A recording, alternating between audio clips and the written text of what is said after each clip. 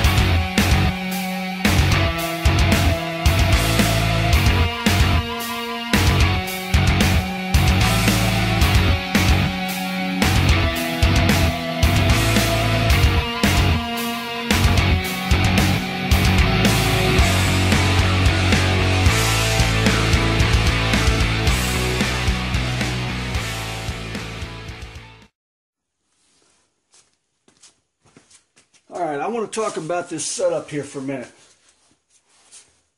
Now the only reason why I'm going to be using while I'm talking about this is because I haven't found anything that's halfway decent for me to understand how to use this tool. I rented this from an O'Reilly's not far from where I'm at. And it's obvious that I'm not a mechanic because it took me 45 minutes to try to figure out how I'm supposed to use this thing. I've seen people use it like this, and I've seen people use it like this. Okay? Now this is a 2004 Dodge Caravan. It appears as though I'm going to have to use this tool in this fashion. Okay? So here's what I've got. Depending on how you look at this piece here, which the tool manufacturer calls a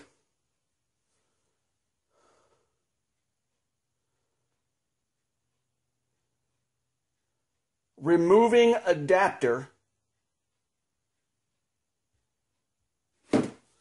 which is different than this one, which they call an installing adapter.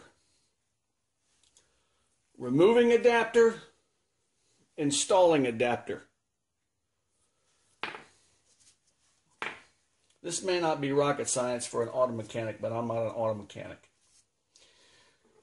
Okay, so here's what we've got. I have to take the removing adapter and place it on here so that it seats over the ball joint stud so that this surface here presses against this shoulder here. Then this goes on here like so. I take the installing adapter,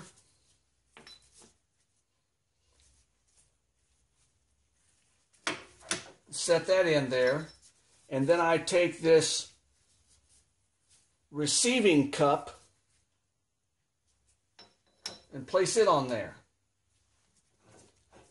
and tighten this whole assembly against the control arm so that what's being pressed on is this shoulder here, and this cup will receive, it goes around the body of the ball joint and presses against the control arm. So this presses against the control arm, this presses against that shoulder. Now if I've done this correctly, when I start to press this out, when I put my breaker bar on here and I start reefing on this, that should fall down.